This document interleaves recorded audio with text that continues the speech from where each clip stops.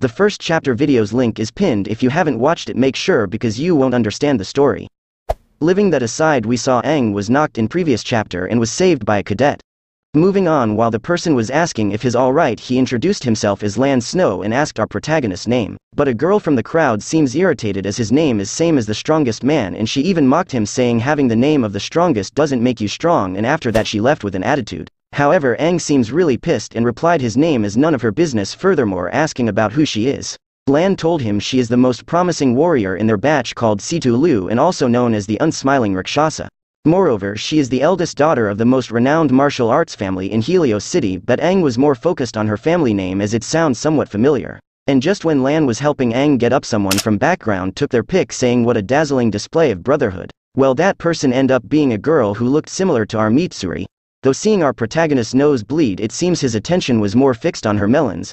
Nonetheless, just when Aang asked who she is, but Lan was more focused about the photos she took. Well, she did introduced herself as Suju, and their brotherhood attracted her attention, but as you can see, she's more into boys' love than in the actual warrior spirit. Moving at fitness text venue, Aang was really fired up, thinking even if the body is weak, but ultimately he is still the strongest warrior and that he will stun everyone by scoring monstrous grades. Subsequently, he took his position on the field track, and just after the beginning signal was given, Aang dashed with his full speed, thinking he will set a new record this time. 2,000 years later.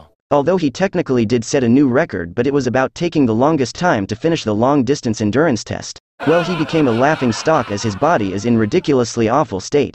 Next, at explosive arm strength test, he took last place again, and at leg strength test he jumped couldn't even surpass that skinny girl. The examiner said he has taken last place in every test and obtained the worst results in history, so he shall be eliminated. And when Lan was trying to cheer him up, Suju was more concerned about her photos.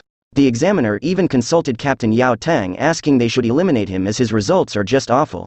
Unfortunately, the captain said there isn't much hope left for that lanky monkey, but he still has the right to participate in the second test and his final assessment. Just after that, the announcement was made about the second test, explaining the cadets will be assessed on their synchronization with the grafting equipment.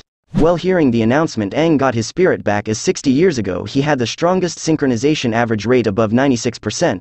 Also, even if his body is not fit, he still has chance to win the second test, as the synchronization is determined by one's willpower. Aang with full confidence started to move to the second test destination, saying he will show all the bastards who mocked him what is the real heights of synchronization rate.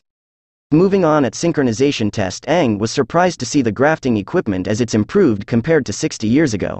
Same moment, the examiner made an announcement of someone reaching 39% of synchronization rate, and the person ends up being Situ Lu, as the people who have trained from martial arts families are different because they have honed their skills from childhood. However, I don't remember where, but I must have seen these small tangerines somewhere. Anyways, everyone was impressed by her, but our guy didn't have any change in his expression. Well, she started to leave the test with attitude, and everyone was cheering her for being the best rookie. But to their knowledge, Lu herself was really nervous. Moreover, it seems this is her original personality, and Lu was glad she made it into a sensation, also acting like a narcissist and tsundere. On other side, Aang was still impressed by her performance, but Lan was feeling nervous seeing the atmosphere, and just when he asked Aang how does he feel, but to his knowing, Aang was calm as river.